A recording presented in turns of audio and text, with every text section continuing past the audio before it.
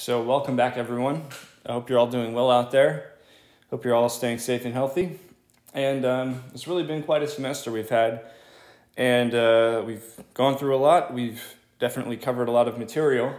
And so what I want to do here is recap the entire course and just go chapter by chapter, highlighting some of the important concepts and points that you're going to need to know going into the final exam. And since there's so much to actually cover here, my goal is really not to go into a whole lot of depth on any one of these points. It's really just more of a summary. And that means I'm not doing any example problems here. Okay, I'm just highlighting the concepts.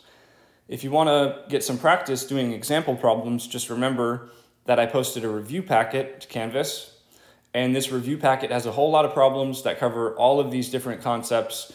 They cover all of the different chapters. So definitely go through all of those in addition to watching these videos, which sort of summarize things conceptually. All right, so with that said, let's start with chapter number 1. And if you remember, chapter 1 was all about measurement. Okay, so the basic thing about measurements that I want to discuss first is that any measurement really has two parts. A measurement consists of a number plus a unit.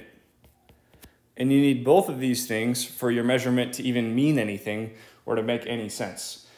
So as an example, let's take the density of mercury. Well, if I need a number in a unit, one way I can express the density of mercury is 13.6 grams per cubic centimeter.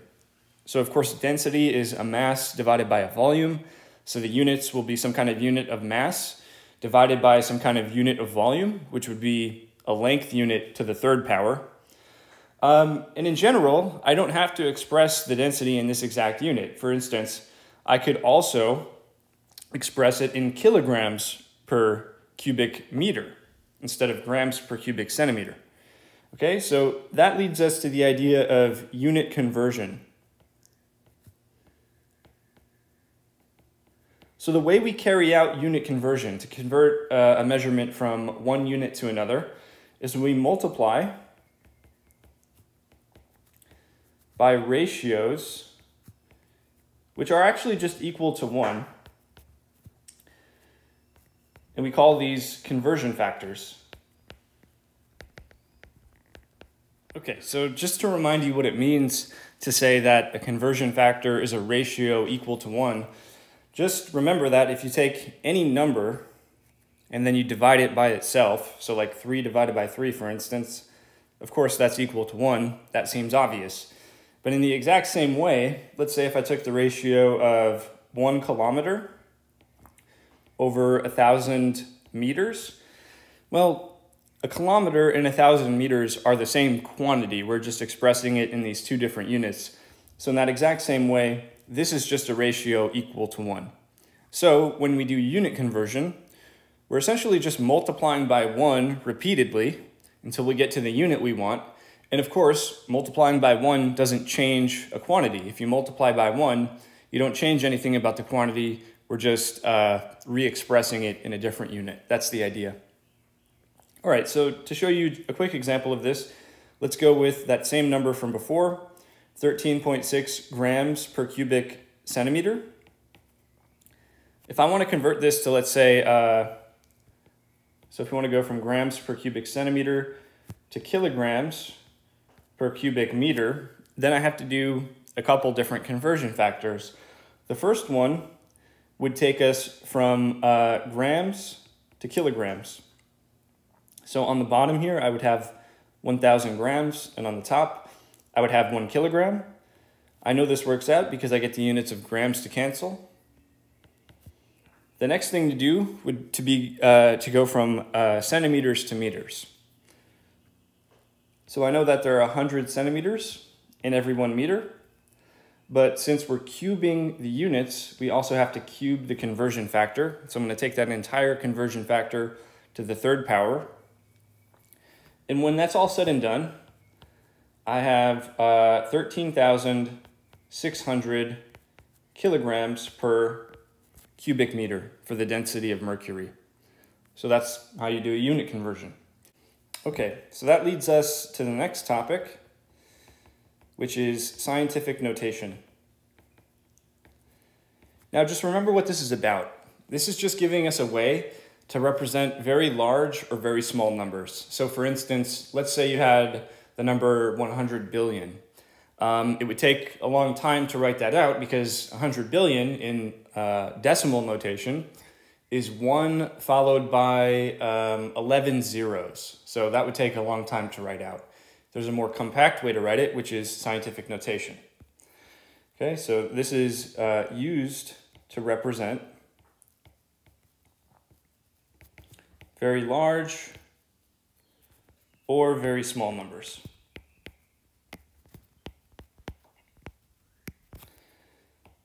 So every number in scientific notation has two parts. The first part is what we call a coefficient. And the second part is what we call the exponent. Okay? So let's take an example of scientific notation. How about we just use that same number that we were looking at before, 13,600. Now in scientific notation, I can write this as 1.36 times 10 to the fourth power.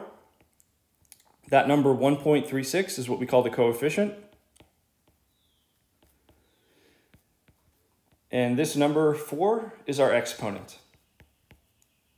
So it's just some number called the coefficient, which is going to be somewhere between 1 and 10. And then multiply that by 10 to some power, that's your exponent. That's how scientific notation works. And just to remind you, how did I know that the exponent was 4? There's a simple trick for this, which is to take the decimal point, which on this number is to the right of that last zero, and just ask yourself, how many times do you have to move it over before you get the coefficient? So starting here, I have to move it 1 place, 2 places, 3 places, 4 places, until I get the coefficient 1.36. So since I had to move it over 4 decimal places, my exponent is 4. And this also works for very small numbers where you just move the decimal point the other way and you get a negative exponent. All right, so that's scientific notation. So the last topic here is significant figures. So there are a lot of different rules that we learned about for how you count significant figures and how you round off an answer to the right number of significant figures. But what I want to do here is just remind you what the whole purpose of significant figures is in the first place. Why do we care about this? So the number of significant figures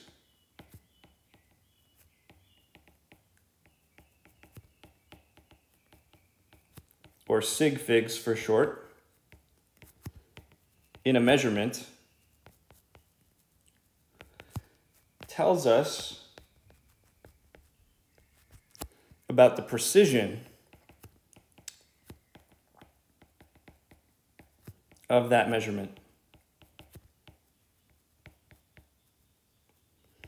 So the classic example here is, let's say I'm using a ruler to measure something, and let's say the unit I'm going to measure it in is centimeters.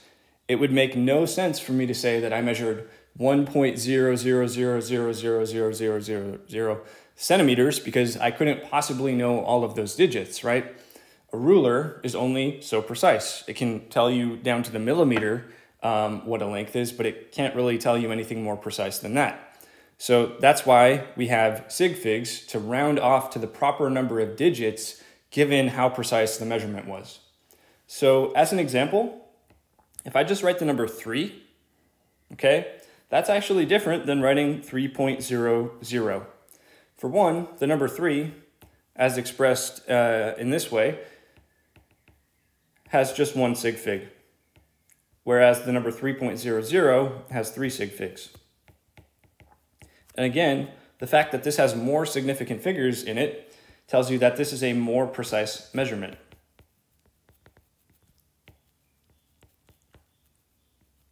And of course, 3 with just 1 sig fig is less precise. Okay, so that's the point of sig figs. That's why we have them in the first place.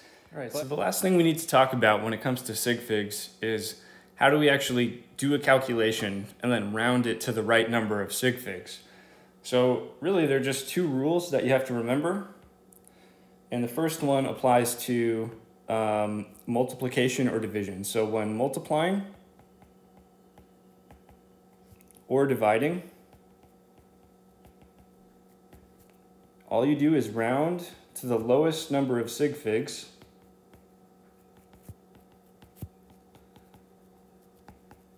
of all of the different numbers in the calculation.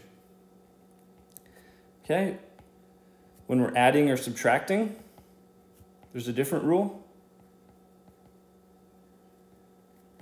which is that we round to the lowest number of decimal places.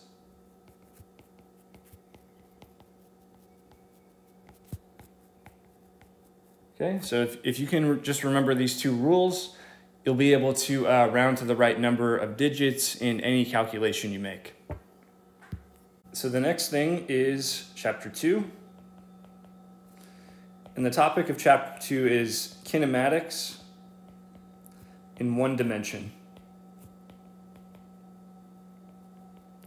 So the first thing we'll do is break down what that phrase, kinematics in 1 dimension, is referring to. So kinematics is a description of motion. So when we study kinematics, we're not really interested in why things are moving in a certain way. We're just coming up with some sort of mathematics that describes motion. Okay, so the causes of motion are left out in this picture. The 1 dimension part just means the objects in question are moving in a straight line. So in other words, we're talking about the description, there's an R in there, of motion of objects moving in a straight line.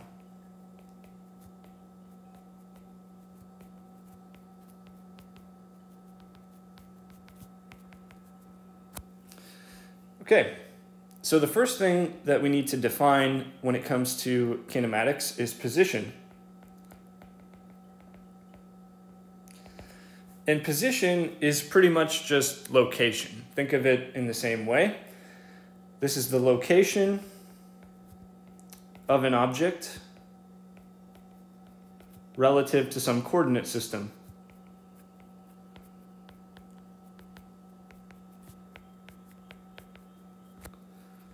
Okay, so in 1 dimension, typically, we take our coordinate system to be a straight line called the x-axis. Now, every coordinate system has what we call an origin.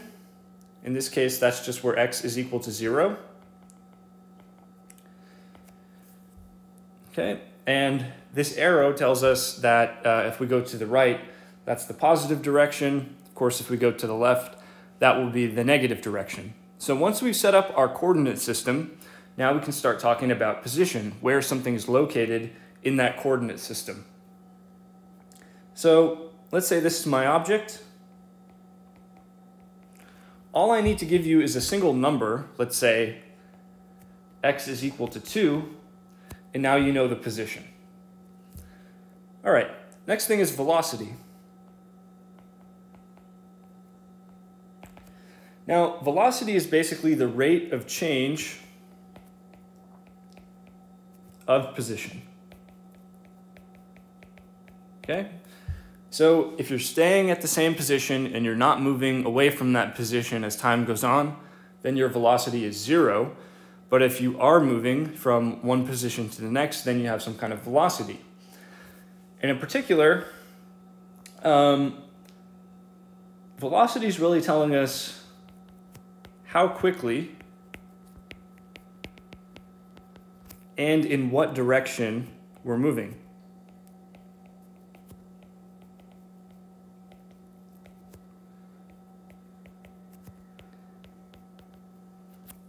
because of course velocity can come out positive, meaning I'm moving in the positive x direction, or it could come out negative, meaning I'm moving in the negative x direction, okay? And then just the overall absolute value of the velocity tells me how quickly I'm moving. So the way we define this mathematically is that v is equal to delta x divided by delta t. So it's a change in position divided by the time interval. The way we write this is x final minus x initial. That's the delta notation, if you recall, final minus initial. That's on top, and on the bottom of this fraction we have t final minus t initial. So the ratio of x final minus x initial to t final minus t initial is velocity.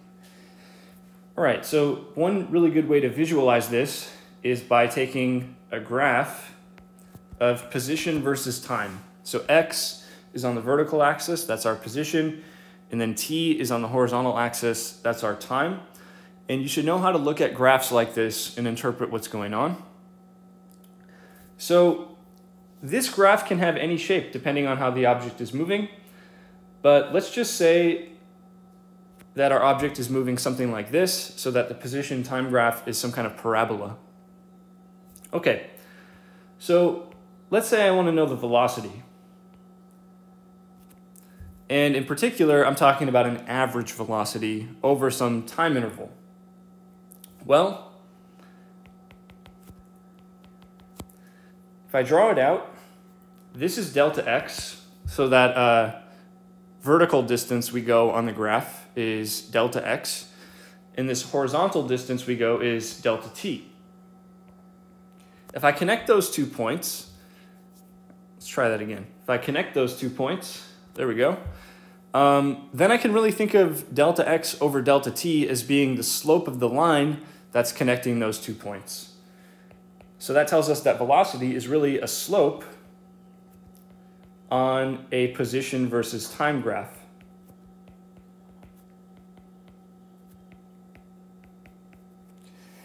So the last thing to say about this is, technically what we're talking about here is average velocity.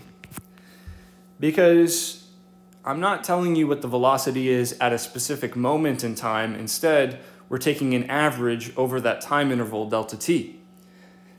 So in the limit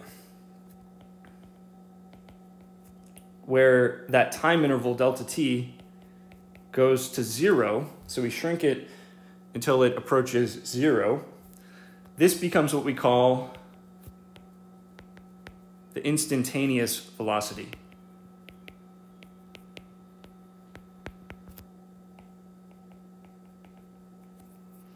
Instantaneous. And in calculus terms, this is dx dt, or the derivative of x with respect to time. All right, so the next thing to define here is acceleration. Acceleration, which is just the rate of change of velocity. So if you're moving in such a way that your velocity is just constant, it's not changing over time, then you don't have any acceleration. But of course, if your velocity is changing in time, then you have some acceleration. And the way it's defined is exactly the same as how velocity was defined. It's a delta divided by another delta. In this case, we have delta v on top and delta t on the bottom.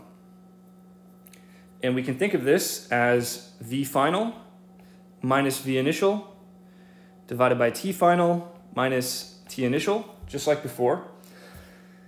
And if we make another type of graph, this time a velocity versus time graph, and again, in general, this can be any kind of shape you want, but let's just say our object is moving like this.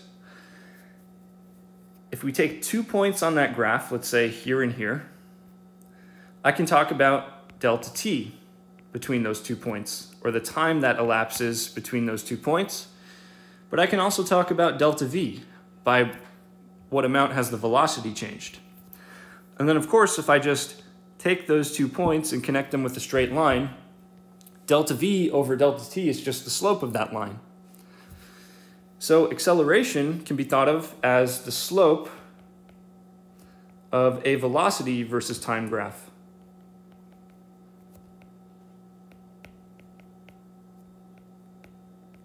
Okay, that's how we think about acceleration. And as before, if we take the limit where delta t goes to 0, then this average acceleration becomes what we call the instantaneous acceleration. Okay, so in the limit where delta t goes to 0, this becomes instantaneous acceleration, which is the derivative of velocity with respect to time. Okay, and so that takes us to the last topic here in chapter 2, which is kinematic equations.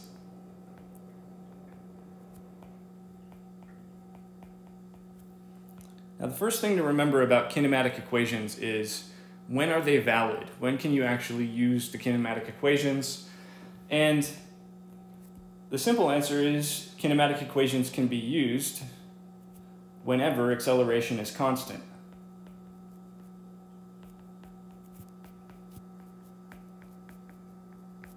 Okay, so if you have an object that's moving along in such a way that the acceleration of that object is not changing in time, it's just staying constant, you can go ahead and use the kinematic equations, but otherwise they're just not valid, so they can't be used. The first kinematic equation that I'm going to go over is this one. X is equal to x naught plus v naught t plus 1/2 at squared. So what do these variables mean? Well, as we saw, x is position, v is velocity, a is acceleration, and then of course t is time. But we have x appearing twice in this equation, so let's just differentiate. When we see any variable with the 0 or the naught subscript, just remember that this refers to an initial value. So when t is equal to 0, that's our initial value. So x naught is our initial position. That's where the object is at t is equal to 0. V naught is our initial velocity. That's what its velocity is at t is equal to 0. And then, of course, if we don't see that subscript, then that refers to a final value. So x on the left side of the equation, this would be a final position. Okay, at time t. So you can plug in a time, and what you get out is the final position at that time. That's how this works. Now, in the same way, we have this equation which says v is equal to v naught plus at. And again, we interpret these variables in the same way. V on the left side, that's going to be our final velocity. So that would be at time t. V naught, that's our initial velocity at time 0. So the variables are kind of denoted in the same exact way as before. Now the last is this. V squared is equal to v naught squared plus 2a times x minus x naught. And again, v, that's our final velocity. V naught, that's our initial velocity. A is acceleration. X, that's our final position. X naught is our initial position. So the thing that makes this equation stand out is that there's no time variable. And if you remember where this equation came from in the first place, we basically just took the first two, okay, and we subbed out time to get the last equation. So that's where it came from. The last thing to say about this is that when you see x minus x naught, sometimes we just refer to that as delta x because, of course, what we're doing is we're taking final minus initial position, and the name for this is displacement. Okay, that does it for chapter 2. We've covered some of the basic definitions in kinematics, things like position, velocity, acceleration, and displacement. And we went over some of the kinematic equations that can be used when you have constant acceleration. So the next thing to do is to take a look at chapter 3, which is all about kinematics in 2 dimensions.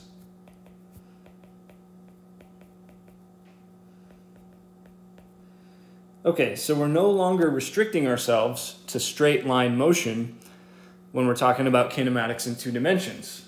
And so we need to sort of upgrade our math a little bit to deal with kinematics in 2 dimensions, which takes us to the first topic, vectors. So I just want to remind you that a vector is just anything that has a magnitude and direction. So vectors are quantities with a magnitude and direction.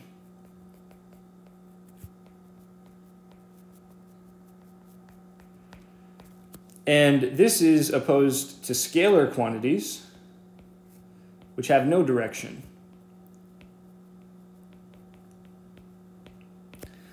So what are some examples of each type of quantity? Well, a scalar would be something like the amount of money in your pocket. If you take out the money in your pocket, you count it up, let's say you have $15, it would make absolutely no sense to say $15 east or $15 west. Those things just don't have a direction associated with them, so we call it a scalar.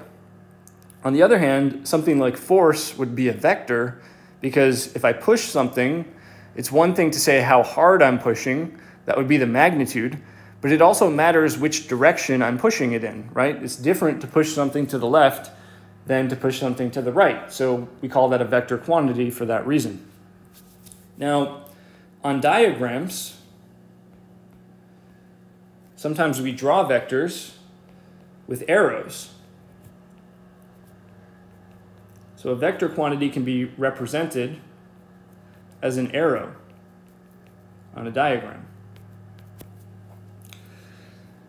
So draw an arrow, something like this. Let's say that's our vector, and let's name it A.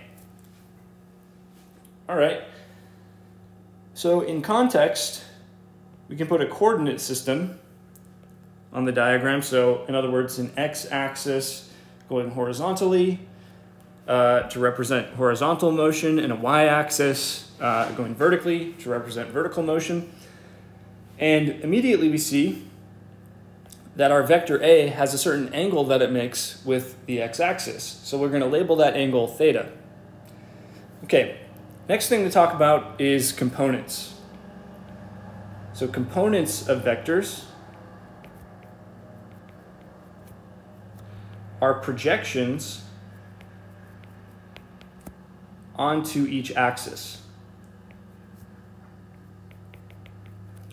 So if we take our vector and we project it onto the x-axis, we get the x component. So this is what it looks like in practice. You take the tip of the vector and you draw a line down onto the x-axis that's perpendicular to the x-axis like this.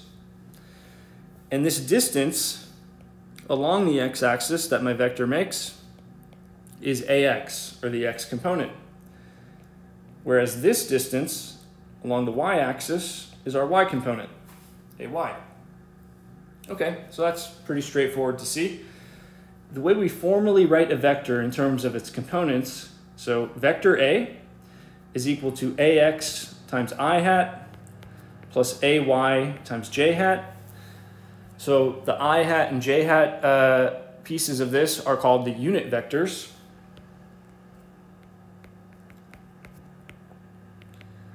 And they're called unit vectors because their length is equal to 1. But they just point in each of the coordinate directions. So I hat points in the x direction, and j hat points in the y direction. So this is how we fully write out a vector in terms of its components. All right, well, the next thing to think about is, how do I know what the components are, ax and ay, given the magnitude and the direction of the vector? Well, if we look at the diagram that we just drew, we have a nice right triangle. And remember that cosine is always defined as being the adjacent side divided by the hypotenuse. Well, what's the adjacent side in this case? That would be AX. The hypotenuse would be the magnitude of A. So therefore, the cosine of theta is equal to AX divided by the magnitude of A. And that gives us the idea that AX is equal to the magnitude of A times cosine of the angle theta. And in the same exact way, AY is equal to the magnitude of A times sine of the angle theta, because of course sine has to do with the opposite side, which is AY. Remember, sine is defined as opposite over hypotenuse, so that would be AY divided by magnitude of A, which gives us the equation AY is equal to the magnitude of A times sine of theta. All right, the next thing we can see is that we can use the Pythagorean theorem. And actually, before I even write this down, let's just remember what the Pythagorean theorem says. It says that the hypotenuse squared is equal to the adjacent side squared plus the opposite side squared in a right triangle. So in this case, the hypotenuse is the magnitude of A, the adjacent side is AX, and the opposite side is AY, which gives us the magnitude of a vector is the square root of AX squared plus AY squared, just like that. Okay, last thing is tangent of theta, by definition, is the opposite side divided by the adjacent side, which gives us this really important relationship, that tangent theta is equal to AY, that's our opposite side, divided by AX, that's our adjacent side. So let me circle a few things here. These are the formulas that we can use to get AX and AY, to get the components of vectors, if we know the magnitude and the angle. And these equations down here that I'm circling, they help you go the other way. So if you know the X and Y components, you can get the magnitude and direction. So it's important to know these relationships. Okay, so the next topic here is vector addition. So the general problem that we want to understand is if I have two or more vectors and I want to add them together, how do I go about doing that?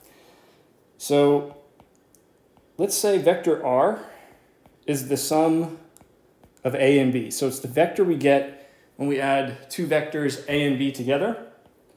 For that reason, we call it the resultant, because it's the resultant vector of A and B being added together. The method we employ to find the sum, if we're drawing a diagram, is called the tip-to-tail method.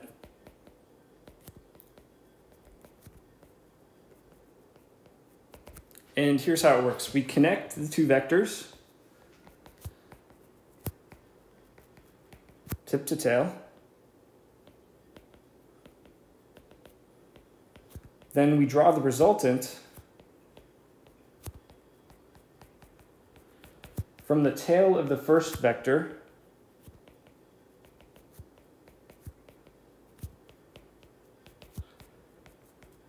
to the tip of the last vector.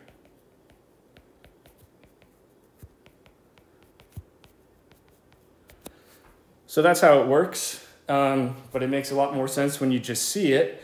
So let's say this is vector A. It's pointing into the first quadrant, something like this. And then let's say this is vector B. It's also in the first quadrant, but at a much steeper angle, like this. So A and B, as I'm showing you here, are already connected tip to tail, right? Because the tip of vector B is connected to the tail of vector A, just like that.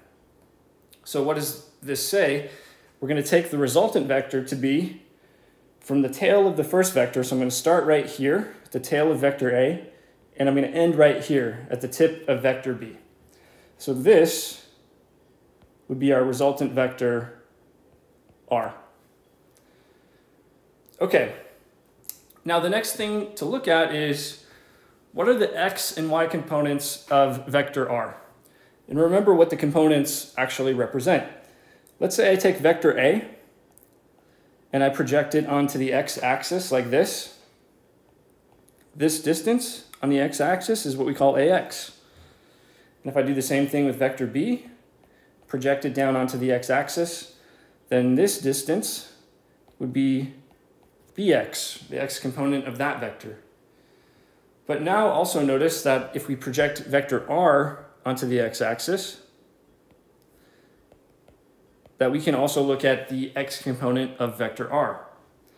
So just by looking at this diagram, it should be pretty clear that rx is equal to ax plus bx.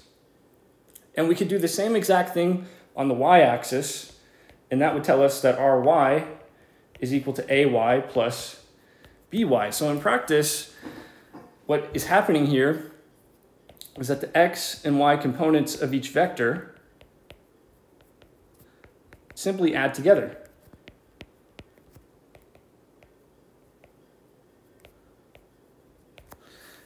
So if I want to know the x component of the resultant vector, just add up all the x components of all the vectors you're adding together.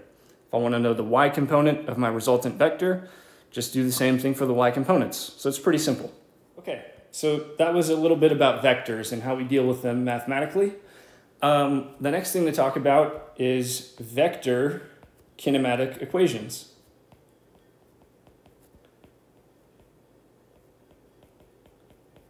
Okay, so if we're dealing with motion in 2 dimensions, we have to realize that position, velocity, acceleration, these quantities that we defined back in chapter 2, they're all vectors. So instead of just using a single number x for position, now I'm going to have a vector which we call r. Same goes for velocity. That's going to be a vector which we call v. And acceleration, a vector we call a. And with all that said, we have kinematic equations in vector form that look pretty much exactly like what we had before. So here's one. R is equal to r naught plus v naught times time plus 1/2 a t squared. So it's the same exact kinematic equation that we saw for one-dimensional motion back in chapter 2, but now all of the variables are vectors. So when we see r here, that represents a final position, for instance. When we see v naught here, this represents an initial velocity, just to pick out a few variables from the equation. But they're vectors, okay? That's the only thing that's changed. In a similar way, v is equal to v naught plus at. Same exact equation from back in chapter 2, now in vector form. So that's the vector kinematic equations. Now the main use for these equations that we've really spent a lot of time talking about is projectile motion. So what is projectile motion? Well, this is when an object moves under the influence of gravity alone.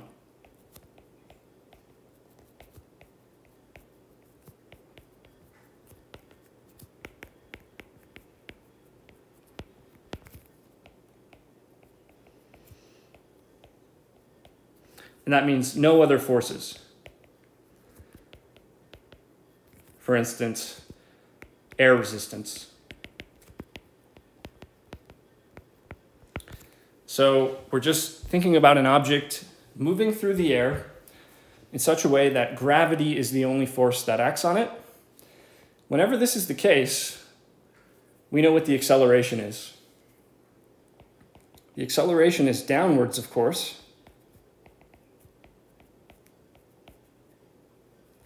And the magnitude is something we call g, lowercase g, which is 9.8 meters per second squared. In other words, that is the acceleration due to Earth's gravity.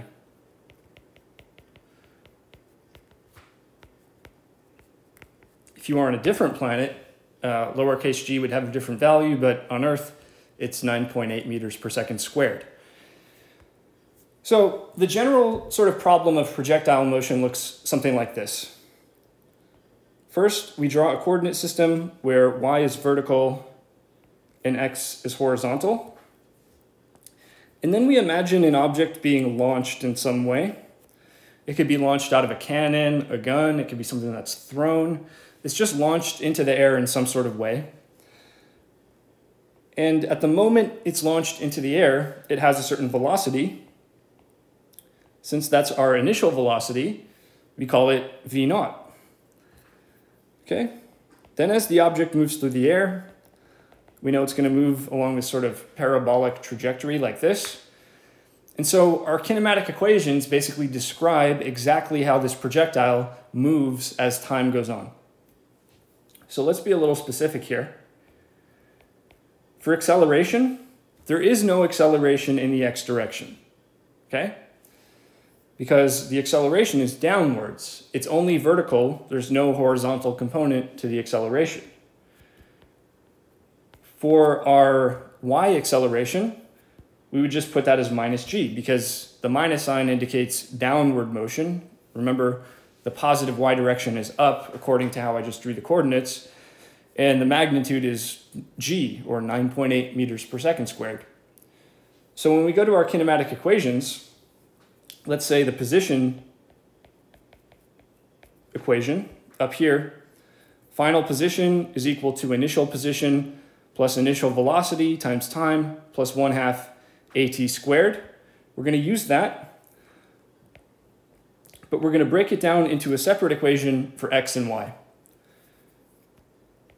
So final x position is equal to initial x position, that's x naught, plus initial x velocity, that's v naught x, times time. And there's no acceleration in the x direction, so there is no third term to write down. It's just 0. For y, we have y is equal to y naught plus v naught y times time in the same exact way as before, but now the acceleration is minus g. So I have minus 1/2 g t squared. That's how I deal with position for a projectile. For velocity, here's what we have. We can break it into Vx and Vy.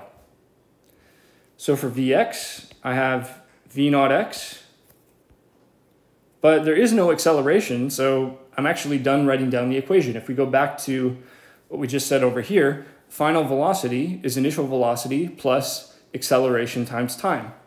If there's no acceleration in the x direction, then that second term is just 0. So we just get Vx equals v naught x. Now let's actually write down what that means. It means in the x direction, we have constant velocity.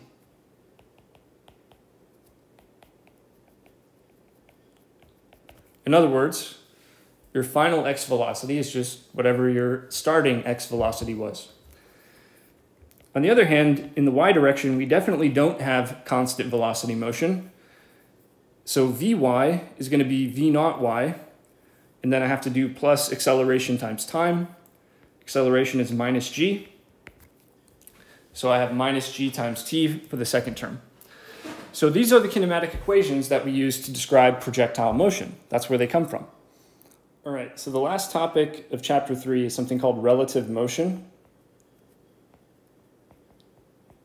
So the basic takeaway point of this is that velocity is relative.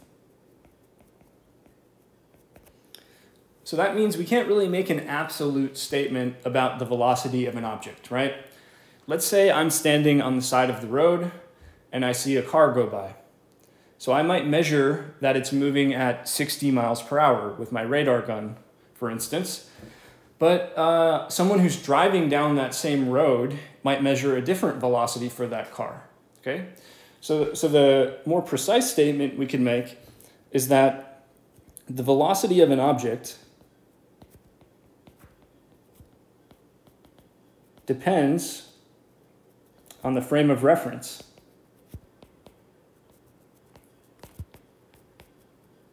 That is the frame of reference that it's measured in.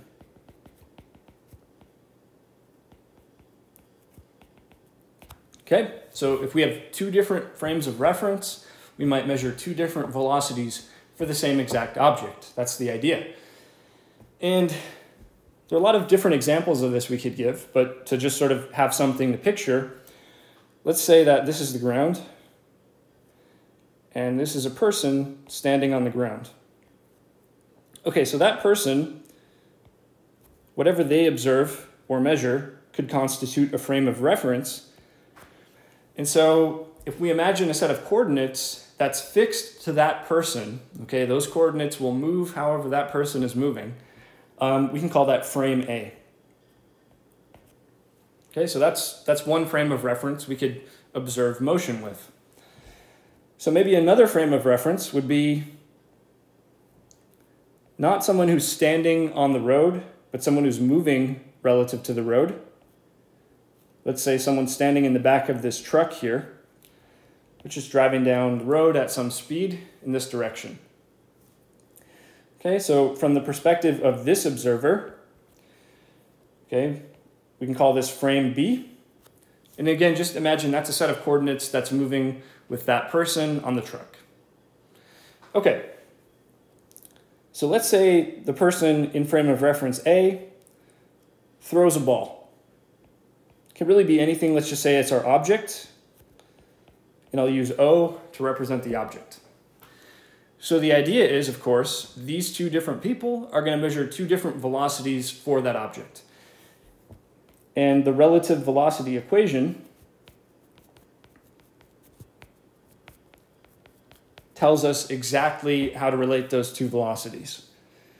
So this is what it says. The velocity of the object, as seen in frame of reference B, is the velocity of the object as seen in frame of reference A, plus the velocity of frame of reference A as seen in frame of reference B. Okay, so to really spell out what these subscripts mean, that first term I wrote down is the velocity of the object measured in frame B.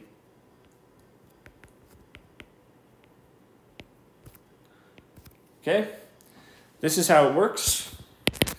And this is how you relate two velocities in two different frames of reference.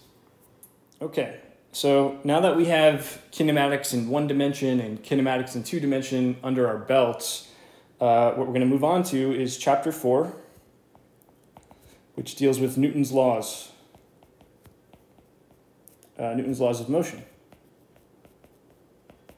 Okay, so as we move to chapter 4, this represents a pretty big shift in our thinking, because we were talking about kinematics for this entire time. Now we're moving on to dynamics. Okay, so dynamics deals with the causes of motion.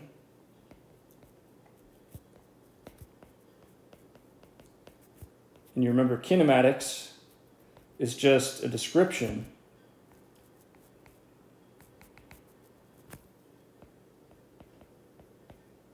Okay, so we're not just going to be content to describe how something is moving in terms of position or in terms of velocity or in terms of acceleration, but we want to actually understand why an object moves in the way that it does. So the basic idea behind Newton's laws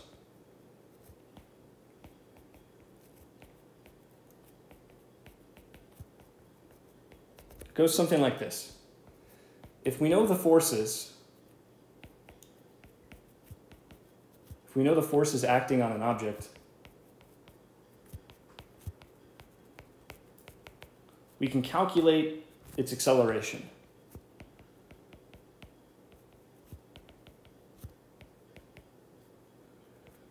Okay? And then if we know the acceleration,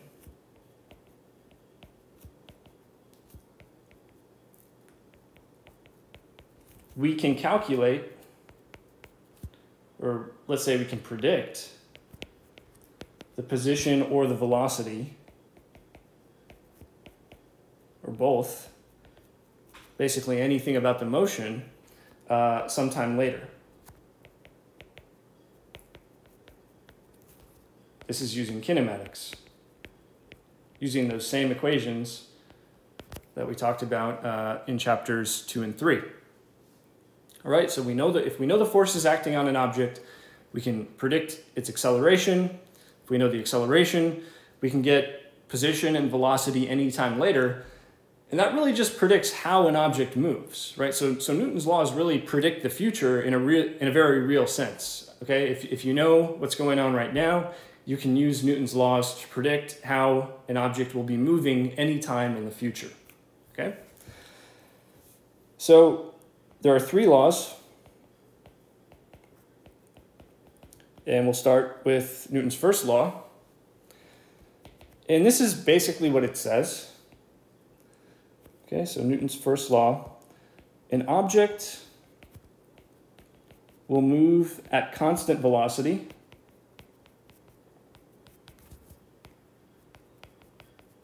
unless acted upon by an unbalanced force.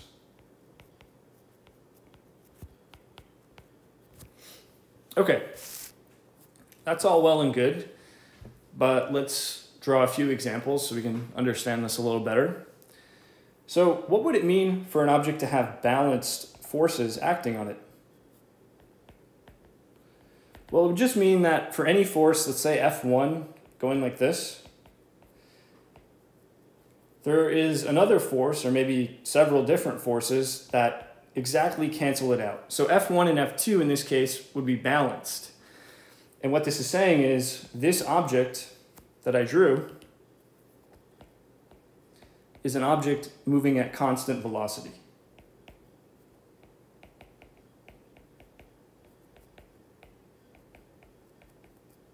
Okay, because overall those forces just cancel each other out, they add to 0, and Newton's first law tells me that this object is going to move at constant velocity.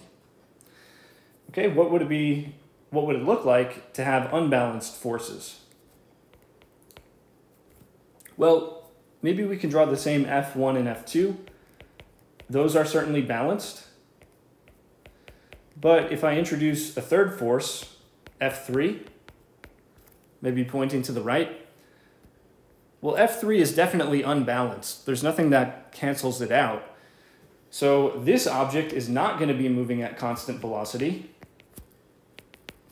This object is going to be accelerating, and in particular to the right, in the direction of that unbalanced force.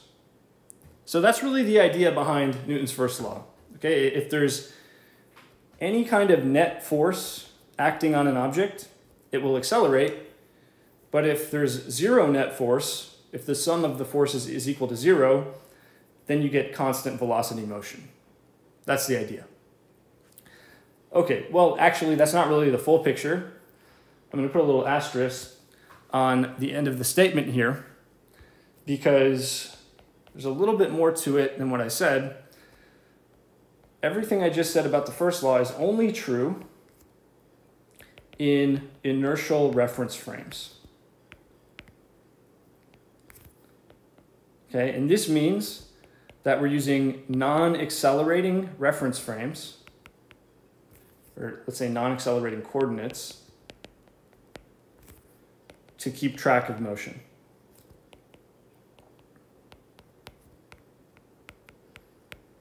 Now you don't have to worry about this too much because we don't really ever deal with in this class accelerating reference frames or accelerating coordinates. But technically the first law is only true if we're in a non-accelerating reference frame. We call that inertial. Okay, but pretty much every example you've ever seen in this class is already in an inertial frame, so we can just leave it at that. Okay, so on to the next one, which is Newton's second law of motion. Okay, so this is the famous statement that F is equal to ma. But to break that down a little bit further, when we say F, we really mean the net force. Okay, so I like to write this with a little summation sign next to the F to remind us that this is the net force, or the sum of all forces acting on an object.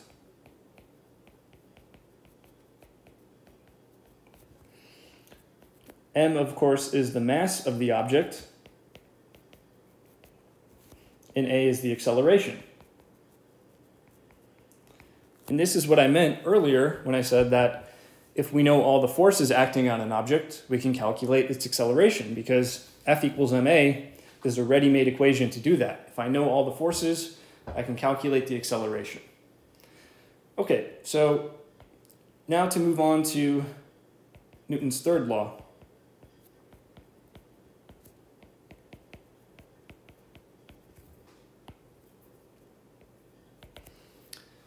Now, Newton's third law has to do with how forces between two objects actually work. When we have two objects, and when those two objects interact in some way, they exert forces on each other.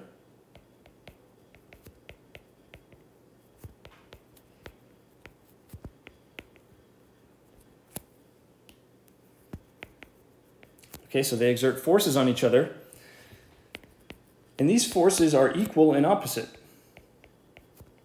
So equal in magnitude, that is, and opposite in direction.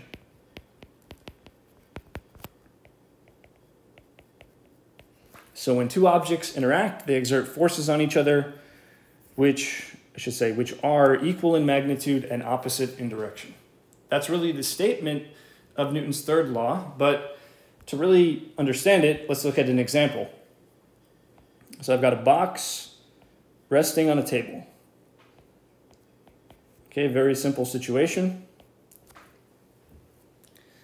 Now,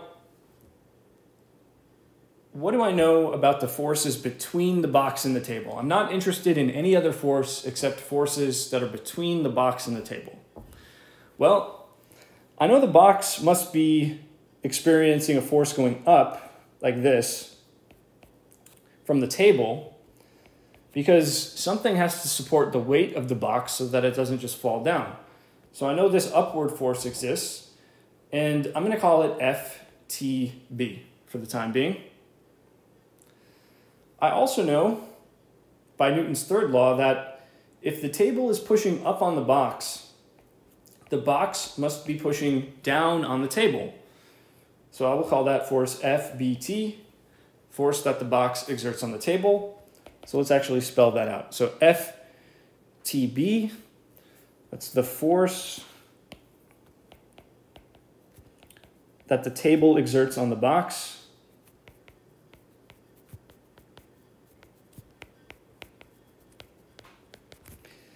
And FBT is the force that the box exerts on the table. So by Newton's third law, these forces have the same magnitude.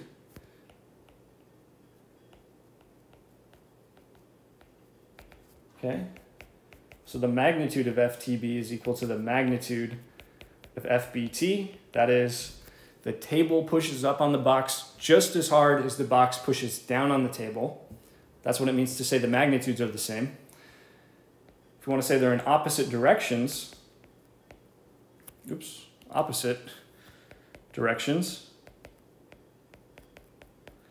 well, we could write that in terms of vectors as FTB is equal to minus FBT. That's how you indicate that two vectors are pointing in opposite directions with that negative sign. Okay, so that is just a brief outline of the laws of motion. In the next lecture, we're going to look at chapter 5, which deals with the applications of these laws of motion. But we'll save that for next time. We'll end this one here. So I'll see you in the next one. Again, hope everyone out there stays safe and healthy. I'll see you next time.